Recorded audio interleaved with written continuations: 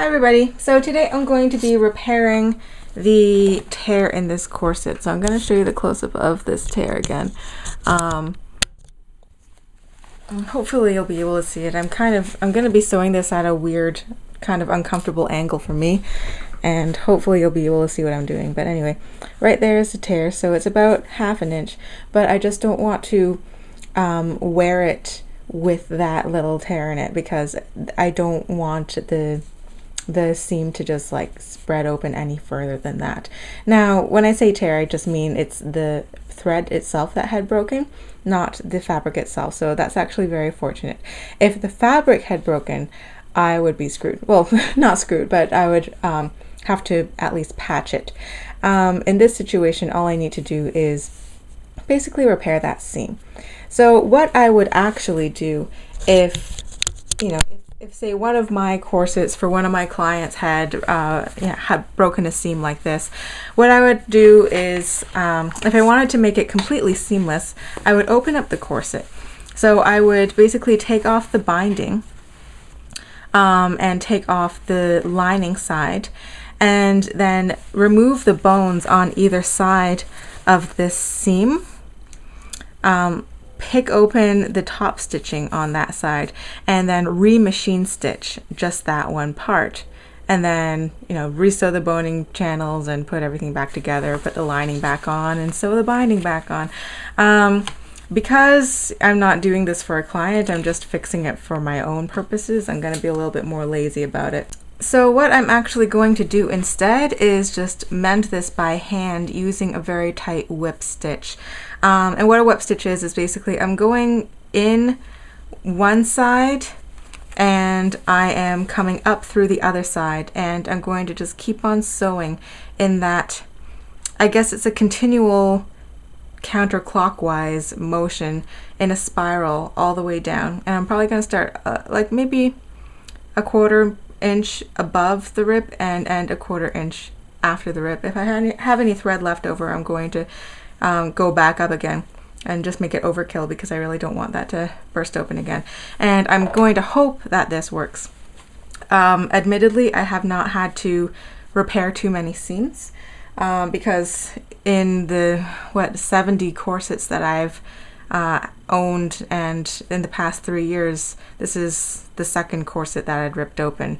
And the first one, it was still back when I didn't know how to season corsets properly in the first place. So I'm going to hope that this works. But if it does pop open again, then what I'm just going to do is just open it up and machine stitch it.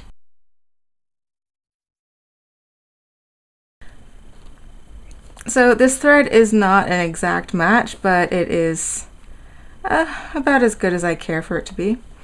And I'm horrible with sewing with thimbles. I cannot get a feel of what I'm doing. So I poke the needle through and then I put my thimble on and push it as far as I need to grab the other end. And it might kind of be a slow and clumsy process, but it's the only way that I can do it personally without feeling like I'm all thumbs.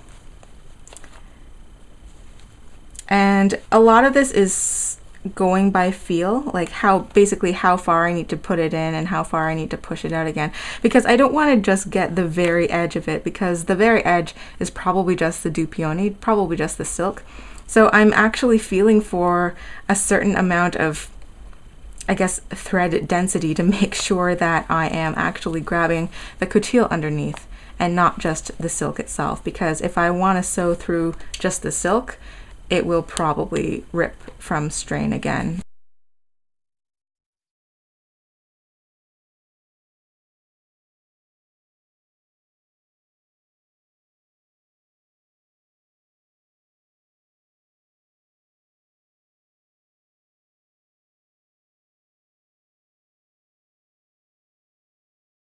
Okay, so here's what it looks like when it's finished, and in retrospect, that thread was actually not a perfect match. It is sort of hard to match this silk because it is shot with like violet underneath. So I would need like an equally iridescent thread, which I don't know if exists. So it is a little bit noticeable, but I am past the point of caring. Sorry if that sounds harsh. I'm not excited about having to mend this corset.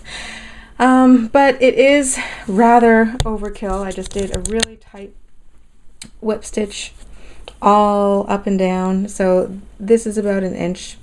And the tear itself in the seam was about 1/2 inch. And like I said before, I did another like about a quarter of an inch above and about 1/4 inch below.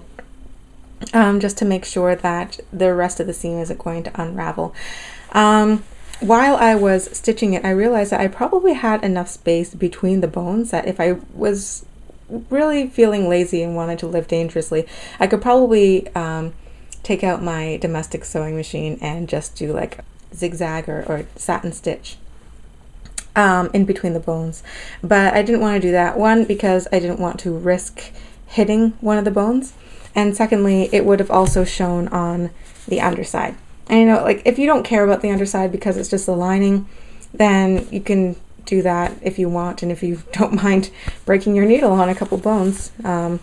But I wanted to do it by hand because I just wanted to keep the lining intact. And anyways, I will have to take off the binding a little bit later on to fix that part anyways, and so I don't want the lining to be like stitched on in case something arose that I would need to take it off anyways. I didn't want to have to rip through all these tight threads.